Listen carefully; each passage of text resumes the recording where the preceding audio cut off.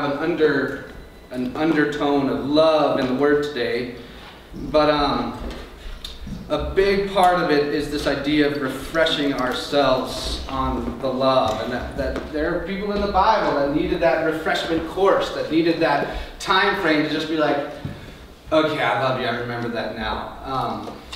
I sometimes will step out of my office. I love being close to the school because it reminds me to pray for the future of the church. It does. And every time that bell rings, I know that one kid is coming out. I don't know the name of the kid at your recesses that can't stop screaming, but she's loud. She's loud. I can hear it through the walls of the church, and it's just a constant, woo! But I'm reminded to pray for them when I hear that. And it's kind of funny because sometimes I'll step out and I'll look on the field. I'll find you guys and I'll pray for you when I see you out there. But it's kind of neat how I see that there's a chunk of kids that still do what I did when I was in elementary school. And that was to rush to the field and play football. That's what I did. Yes, Logan gets it. That's what I did. And in the 90s, I'm pretty young, but in the 90s when I was in elementary school, I'm guaranteeing they're doing the same thing I did when I was in elementary school, which was to pick a current player and pretend you are them. I'm betting there's a lot of people out there going, yeah, I'm Peyton Manning. You know, I get to be Demarius. I'm Adrian Peterson. You know, and you just pretend to play that character on the field. And for me in the 90s, that was Troy Aikman. Yeah, it was Emmitt Smith, it was Michael Irvin, because the team of the 90s, whether you want to admit this or not, was the Cowboys. Okay? So sometimes people ask me, how'd you become a fan? Well, they were the team of the 90s. That's who I was. In 1993, they became the team I would enjoy. In 1995,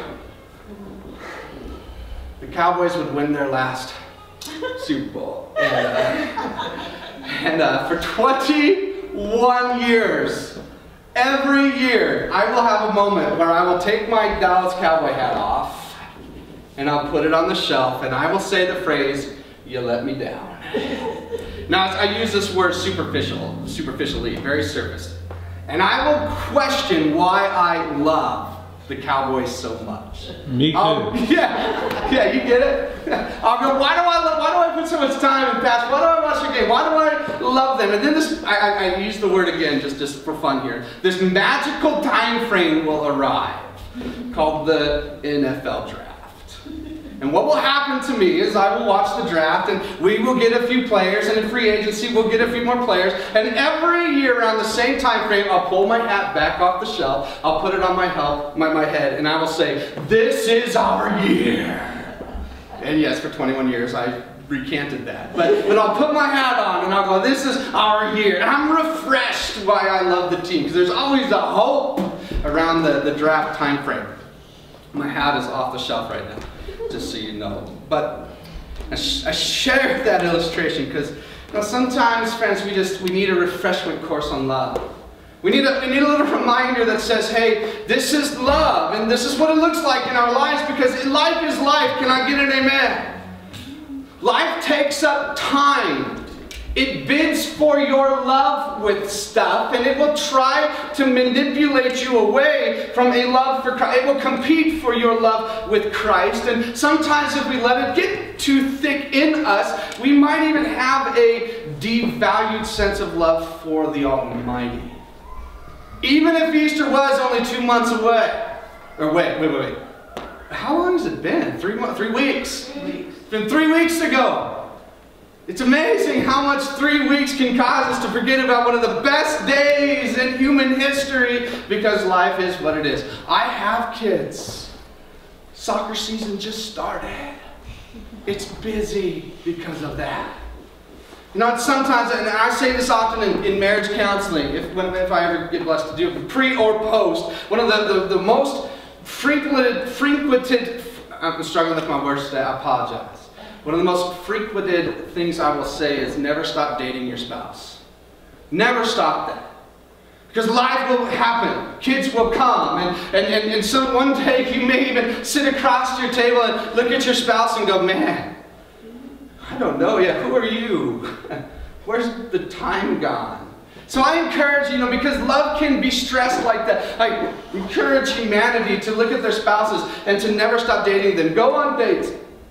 I was too much of a chicken to ask my father-in-law if I could marry his daughter. So I drew him a picture of a man bowing down in front of a woman asking for marriage and said, "Can I marry your daughter?" And I snuck it in his lunchbox and I walked away. And he opened it before he left, and he was like, "Matt, get up here!" And I was like, "Oh, he found the note." And I got back up into the room there, and he's holding the note, and he goes, "Okay." And he folds the note up, and he walks back into his room, and he stuck it on his little dresser that he has. And every once in a while, I'll still sneak back into their room. They don't know this. I hope they're not watching. But I'll go look for that note, and sometimes I'll find that note. And I'll go, "I love that woman," And I'll put it back on his thing. It reminds me of why I loved her. Those years where things were just a little fresher, newer. I want a refreshment of the love for Christ today. And I want to be honest with you too. This has been an interesting last couple of days. Last night I had a 101-degree fever. And so I'm coming in here today a little bit shaky. So if my words are out there today, my wife has got the same thing today, so I hope your kids aren't sick. Just go home and wash their hands or something like that. And so I came in here this morning going, "Lord, I just hope if the one thing that people hear today is to just have a renewed look at what that love is that we are to have with you." Last Sunday we talked about this time where Jesus comes to Peter and the other disciples and has a conversation with them on the seashore about their need to be close to him. And in our text today, Jesus is having a personalized conversation with Peter in a time that I'm going to call today very, very needed. Because Peter, even though we've read the Easter story, and I'm kind of following through on a pre-Pentecost track right now, because there's a lot of cool stories that happened before the Spirit was unleashed. And I apologize, I don't hit those all the time. So I wanted to concentrate on some of these stories. And so here we have Jesus coming to Peter, and I've heard the word before, reinstating him in this love that he has for each other. And so that's where we're at in the text. The conversation that takes place, y'all know it. It's probably not, some of you could probably quote this to you, but it's on the screen behind me. John chapter 21, 15 through 19. It says, "When they had finished eating, Jesus said to Simon Peter, 'Simon, son of John, do you love me more than these?'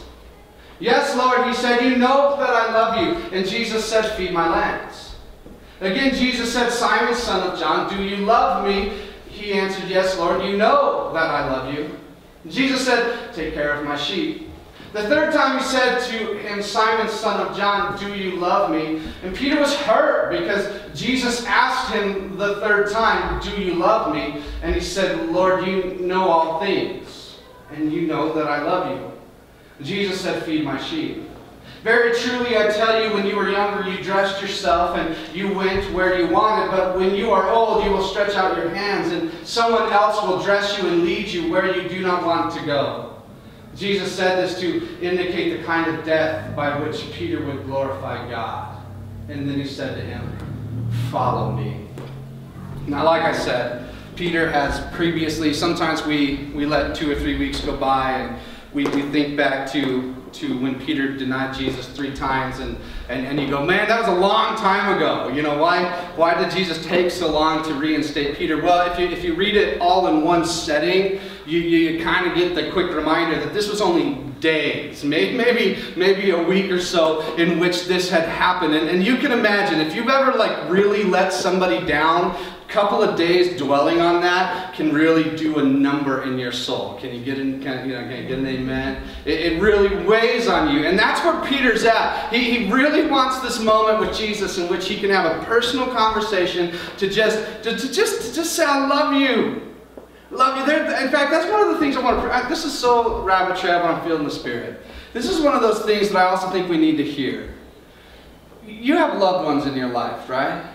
And it's unfortunately one of the hardest things for me as a pastor to hear when people come to me and say, my father died, and I wish before he died I could have at least talked about this. And then they'll give me the story and I'll go, oh. I so want to educate, just tell people to have conversations with people now before they go. Because I can't imagine, that's kind of where Peter's at. I'm betting, it's not written in scripture like that. We don't really know the emotion in his soul. But I'm betting it's there that he was just going, I just want one more personal conversation in which we can just talk about this and kind of clear this up. And that's what's happening in this text. And now that's probably the last I'll talk about that today. Because I don't want to concentrate on that. What I want to concentrate on today is the do you love me questions. Okay? There's 3 questions, 3 different approaches to this do you love me question that I think we can look at today for ourselves. And again, Lord, please let your will be done. Be refreshed on how to love Jesus more intensely in our lives. So number 1, Peter, do you love me more than these? So here we are, Peter and Jesus. I like to think are walking maybe down the shore. I think it's a funny depiction of it because it kind of got the more than these conversation taking place. We got the fish, we got the boat, we got the other disciples. Several of the meetings that Jesus could have been talking about when he said more than these. And even though I'll settle on one more heavily than the other, conversation there that I think is photographed pretty well there.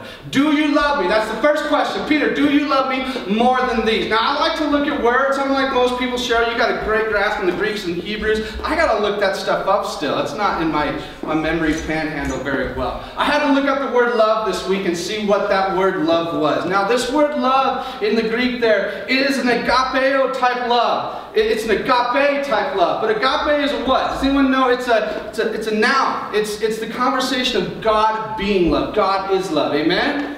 That's the noun format of agape. Now this is the agapeo love. This is a verb. This is an action verb. Now I think that's kind of neat because when he asked Peter, do you love me? He's saying, do you love me, Peter, in an action verb concept. In other words, are you going in this love for me? Now the actual definition here is, if I can find it. Can't find it. But it's there. If I looked hard enough and didn't have an audience in front of me, I'd be able to find it.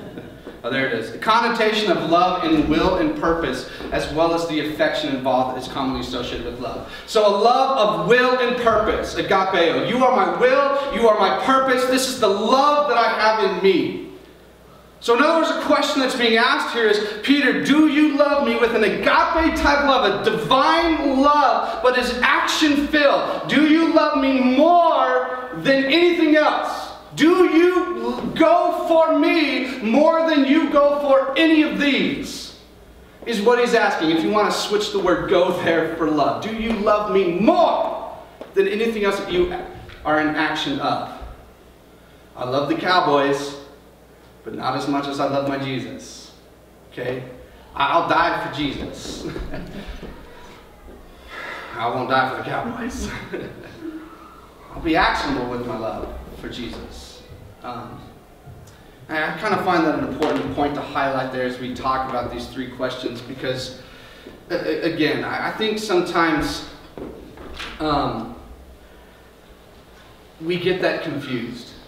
I think sometimes we do let a job mean more to me than Jesus to us. I think we get that confused, that sometimes the love that I maybe have for my spouse, I put more love into my spouse than I do Jesus. And does the world let you down? Does the spouse let you down? Yeah, because they're human. They can. And that's why I find this to be such an important love to have figured out in us, to love him more than anything. Because as this world will let you down, you'll go, so what? Oh well, it's going to let me down. It doesn't affect me because my love is put in Jesus, not in the things, not in humans. Part of this question that is the more than these, that it's often debated. You know, I read lots of theological stances on this and different sermons, and people have preached this, and I've heard it preached where the more than these are the material. I'm okay with that, even though I settle more on the other side of this definition. But I've heard it preached, Peter, do you love me more than the job of fishing? Peter, do you love me more than the fish, the money that might come from that job? Do you love me more, just blank, than the material? Or does it mean, do you love me, Peter, more than the disciples love me? Peter, do you love me more than you love the disciples? Now, I don't know where you sit on that definition. I can't help but think he's talking about the disciples there. But it doesn't matter where you sit on that position. In my heart, it sits well. Because Jesus is simply asking, am I more? Am I more in terms of love in your life? That's kind of an important question to ask ourselves. When it comes to refreshing our love for Him, have I let something get in my life that's actually taken away from my love for Him?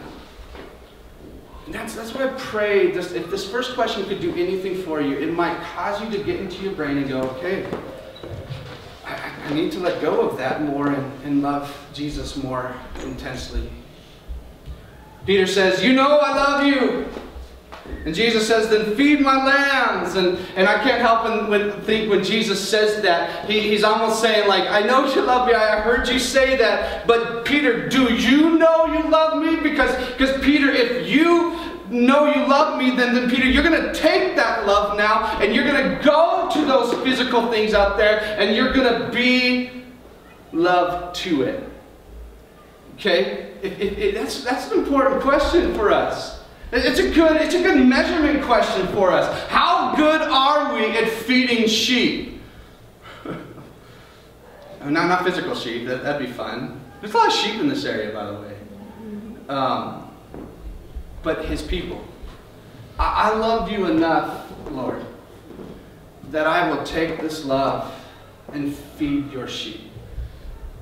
I mean, even if it's not a daily conversation that you have with somebody, but even the beginning of the process of I am so in love with Jesus that I'm going to refuse to let you die in your sin. And I'm going to pray for you, and I'm going to love for you, and do everything I can to try and be in your life. That's one cool thing about PAL. You guys have a public fire department, and that siren goes off, and you go, oh, I wonder where the fire's at. You know, I wonder what's going on. I remember doing that as a kid in Landry. It was the same way.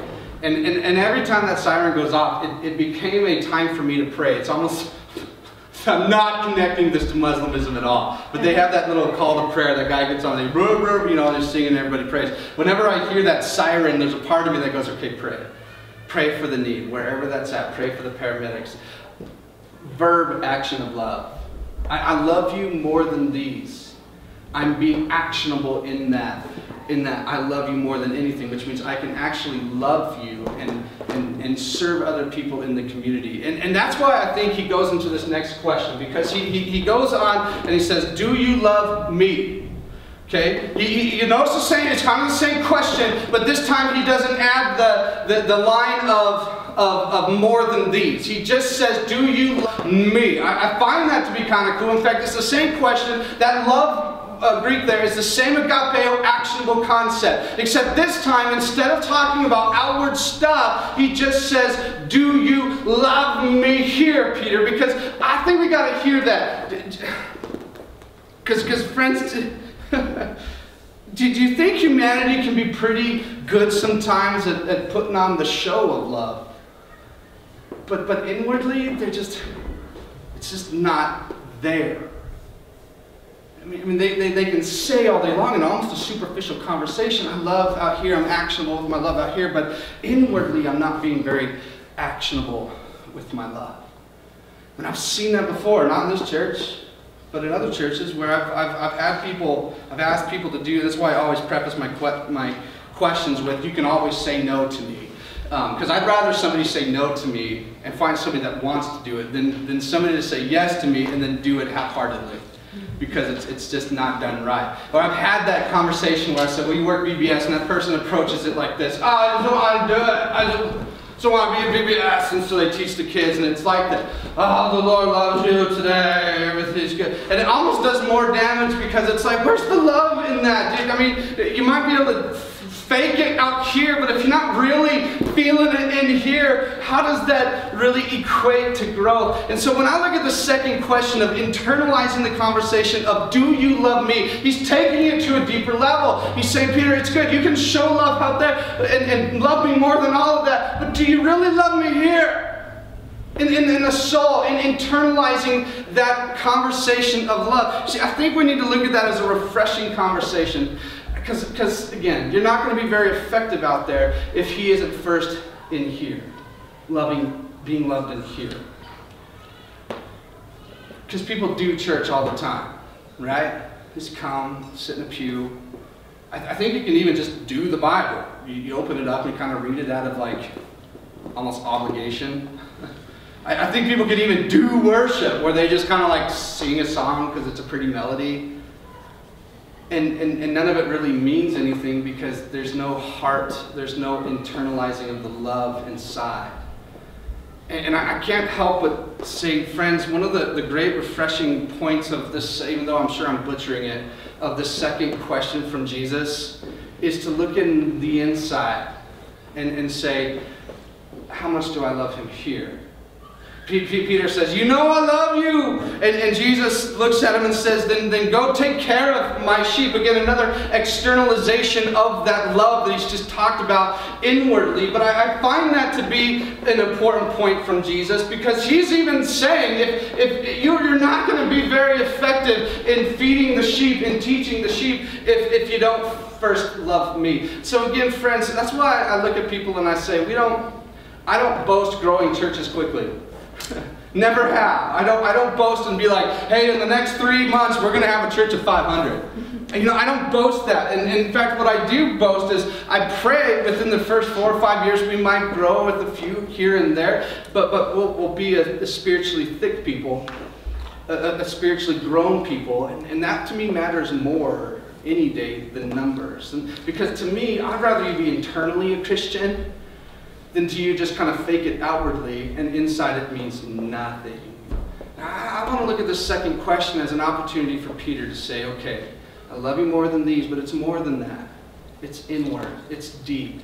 And then Jesus, he goes to the third question, which to me is where it gets a lot of fun. He says, do you love me again?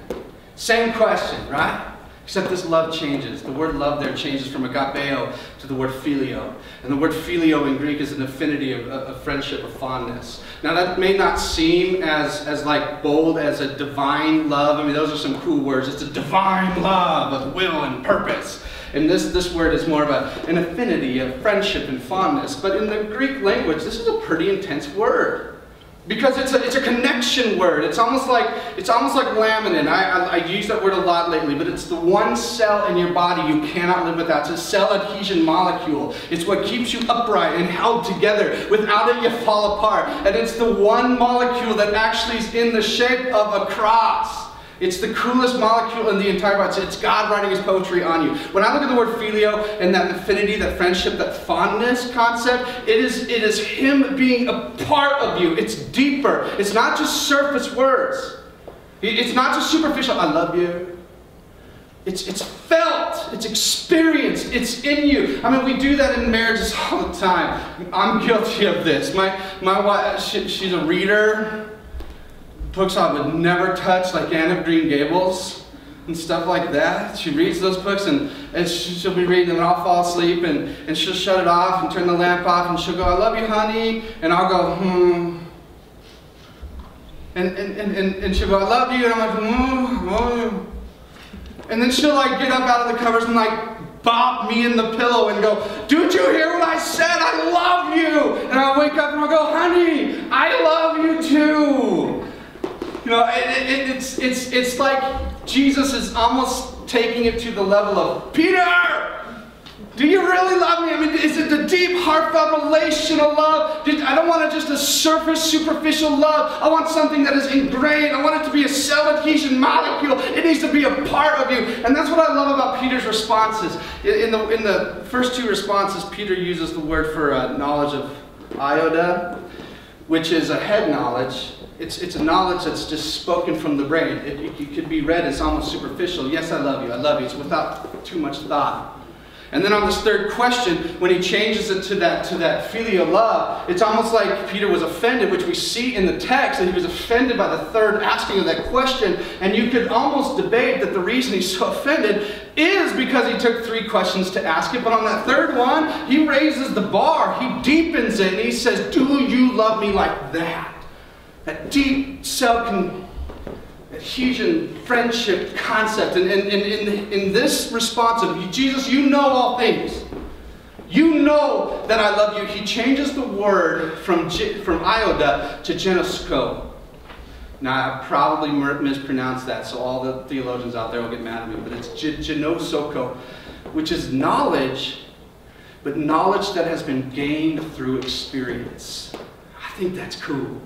Because Peter basically looks at him and he says, Jesus, I've been there the whole time. I mean, I was there when you raised Lazarus from the dead. I was there when they whipped you. I was there when you said, on you, the rock, I'll build the church. I was there when you said, get behind me. You know, I was there. It's been tested. It's been prodded. And it's a part of me. I love my wife. But a part of the reason that I have such a strong love for her, and it continues to be strong, is because, man, we go through junk like kids having tumors. I have another kid that was born without the hip. We've gone through some tough stuff. The money ran out a few times. I told you that story. Colorado Springs, we had $10. I took the help wanted sign out of the store. I got the job 2 weeks later. I had enough money to pay the bills and take her out to McDonald's with $10. We've been through some stuff. And now we look at this marriage and we're like, yeah, we're pretty strong because of that junk. I call it junk, but he's looking at it and he's going, man, those were trials. Those were designed. Those were designed to make your love strong. I can't help but think he uses that word knowledge because he says, I've gone through this. This love has been painfully and lovingly made a part of me. It's a cell adhesion molecule. And Jesus looks at him and he goes, good. Because now that you love me more than anything, and you love me more in your soul, and it's like a friendship bond, he looks at him and says, because now you're going to die for it. And that's what verse 18 is all about, to indicate the kind of death he would die. And this concept of you won't be able to do what you want to do is that idea of how Jesus saw crucifixion. You're stapled to that cross and you are not able to move and go. You will die this kind of death. And after this, Peter would be reinstated. He would go to the ends of the earth. Eventually he would die inverted upside down on the cross because he didn't feel that he was worthy to die in the same manner as Jesus.